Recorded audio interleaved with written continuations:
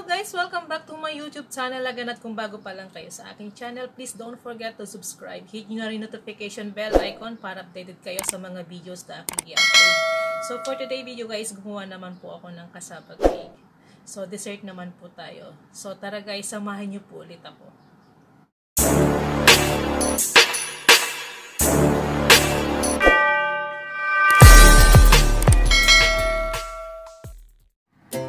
Hello guys, welcome to my channel. So for today is gagawa naman ako ng cassava cake. So dessert naman tayo for today. So ayan, nagadgad ko na yung cassava.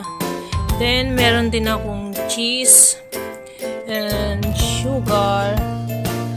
Then itong coconut powder. Then meron din ako nito.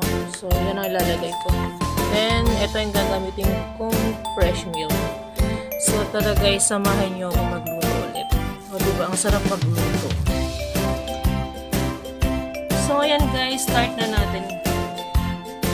So lalagyan ko muna siya ng fresh milk.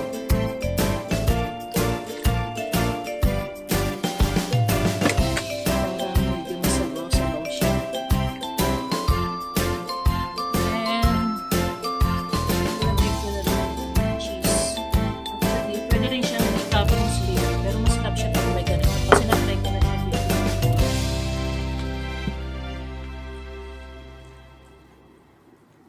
Then lagay na natin yung coconut powder.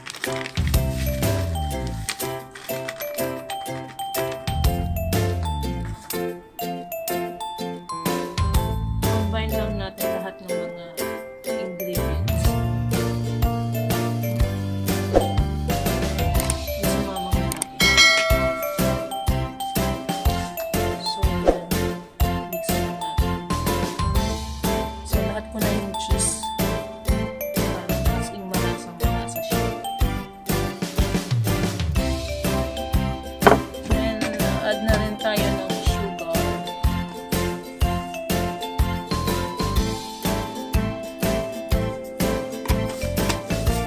By the way guys, pwede nyo rin gamitin pala yung condensed milk. So I think I need more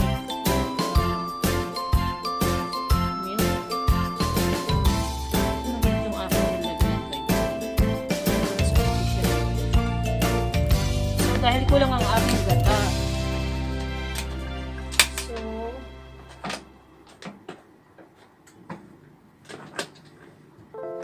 dadagdagan ko siya nito.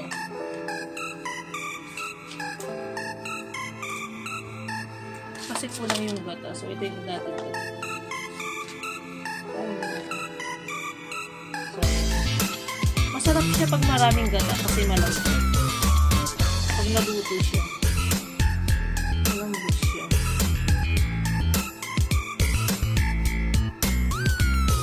So, ayan guys. Ganyan lang. Sa mga nagbabalak na gumawa ng cassava cake. Diba? Yung 1 kg marami na siya. Kasi pag bumili kayo sa labas, isang kainan lang. So, eto, pag bumili kayo ng 1 kg, may natutira pa. At saka, maraming magagawa ng 1 kg. Wala pati sa 30 dirham gastos. So, ayan guys, pwede na siya. So, later guys, i-spin ko siya. 45 minutes.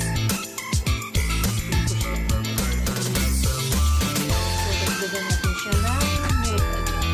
Para masabaw siya. At ililipat ko siya kasi maliit yung nalagyan. So, ayan guys. Ganito lang yung simpleng paggawa ng cassava cake. Masarap siya kaya inuulit-ulit ko nung paggawa.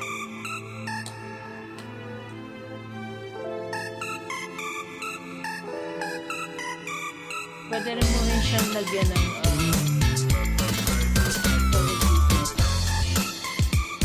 milk powder. Plus, nagawa ko ang ginamit ko is milk powder. So, today ang ginamit ko naman is touch me. Kasi matansya yung ano, yung onions. So, first thing ko gagawin. Usually, pag gumagawa ko dito, ang ginagamit ko talaga is sugar. So, nakukontrol ko yung price. And by the way,